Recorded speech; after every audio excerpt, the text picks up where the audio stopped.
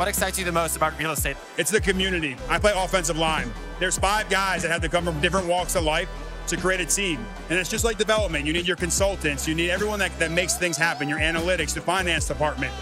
That is the beauty. You're improving the communities you're in. It's tangible. You get to see it, touch it, feel it. And that's what I love most about real estate. What are some of the emerging trends in 2024 when it comes to real estate? Number one thing we're working on at Massimo for all our clients is the implementation of artificial intelligence. It's significant. We have now bots calling, texting, conversing with investors and owners and tenants. I think you're going to see that truly impact commercial real estate like no one's anticipating yet. So artificial intelligence is where it is.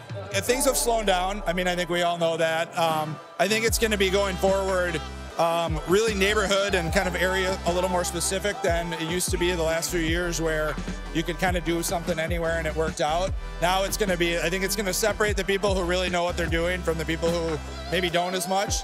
And it's going to be really local specific and really neighborhood specific. AI is really taking off, and you either have to know what you're doing to use it right now and start using it to get ahead of that curve, or you're going to end up falling behind because there's so much that AI can do to save you time as a broker to really put you ahead of everybody else that's in right now.